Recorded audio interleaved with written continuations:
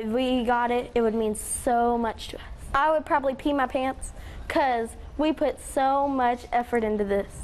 That's excitement, folks. Right now, students at Nashville's J.T. Moore Middle School need your help. The school's principal says 1/3 of his students live in poverty. Now, right now, the school is neck and neck with a school in Michigan in a national contest online. The winner gets $25,000 in grant money to give the students healthier lunches and a nicer playground. Fox 17's Eric Alvarez live right now in our control room to tell us how you can help these kids come out on top. It's a big deal.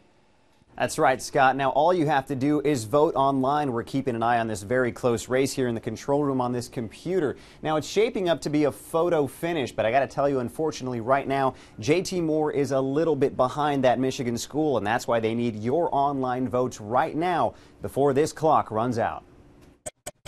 Early Wednesday morning, J.T. Moore was beating Waterloo Elementary by just over 2,000 votes.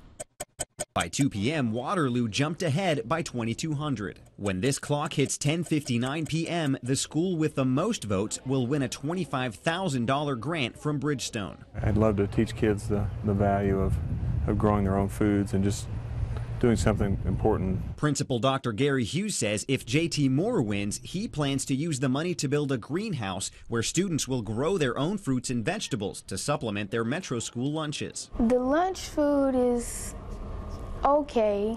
We can have something better and healthier instead of mystery meat. Hughes says for some of his students, it might be the only time they get to eat fresh produce. About 1/3 of our kids come from high poverty areas who receive free and reduced lunch, and we know statistically those kids have a less chance of eating healthy. They have to get canned, frozen, yucky stuff that doesn't even taste good and it doesn't even look right. Fifth grader Kevin Anderson has been recruiting online votes for weeks.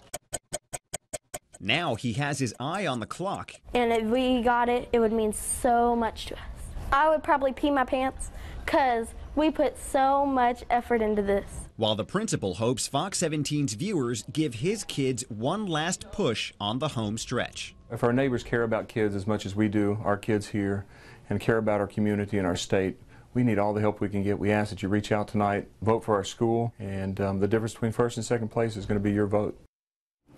Now, right now, every time we refresh this website, we're seeing more and more votes coming in. It's a really close race. More than 360,000 votes for each school, and just a couple of hundred are making that difference right now. Now, if you'd like to help, just go to fox17.com, facebook.com/Nashville, or you can follow me on Twitter at Fox17Eric. Reporting live from our control room, Eric Alvarez, Fox 17 News.